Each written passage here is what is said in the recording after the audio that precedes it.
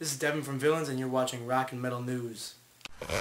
Hey guys, this is Ron from YouTube's Rock and Metal News with the Rock and Metal News update. Project 86 are streaming a new track from their new album called Knives to the Future. Check out the new song Genosha. It was released through Revolver. The new album is out on November the 11th.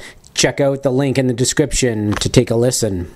And Napalm Death are going to release their new album called Apex Predator Easy Meat through Century Media on January the 27th, 2015 in North America. Some songs on the album are Copulating Snakes. Did I just say Copulating Snakes?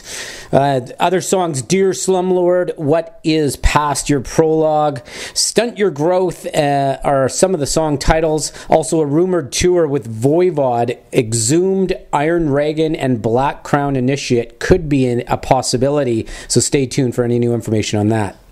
And Papa Roach played their new single Face Everything and Rise live in Berlin, Germany on October the 29th. Check out some video on YouTube. Their new album Fear is out on January the 27th.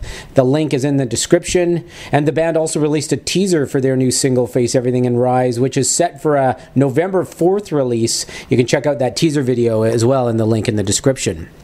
And Slipknot vocalist Corey Taylor had a chat with Jamie Jasta on the Jasta show recently. Corey hopes that Slipknot will tour with Mushroomhead one day. He also would like Knotfest to expand to more cities in the future. So would we. That would be awesome. So check out that interview in the link in the description of this video. This is Ron from YouTube's Rock and Metal News. Thanks for tuning in.